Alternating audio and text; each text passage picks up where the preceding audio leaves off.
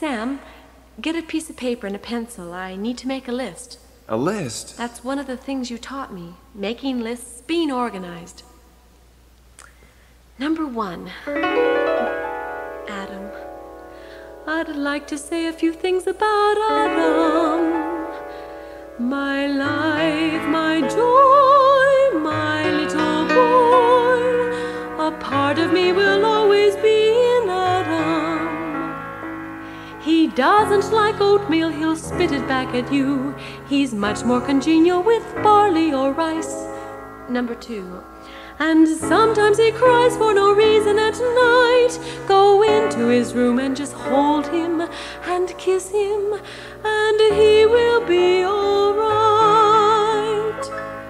Number 3. He's been slow to talk, he has had not a reason. But if he comes into the kitchen and smiles and looks up at you with those black olive eyes, please follow him. He's got a lot on his mind, like a building block surprise. Sam will of course be right there through it all. He'll catch Adam's ball every time. Take care of them both, oh you must and you will. Watch over them till I see them again. My life, my joy, my bunny boys. Charlie, who is this list for? My successor. There's never gonna be any successor. There must be, Sam.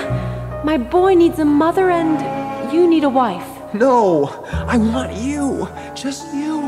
Nobody else. Sam, there's more to the list. Please write for me.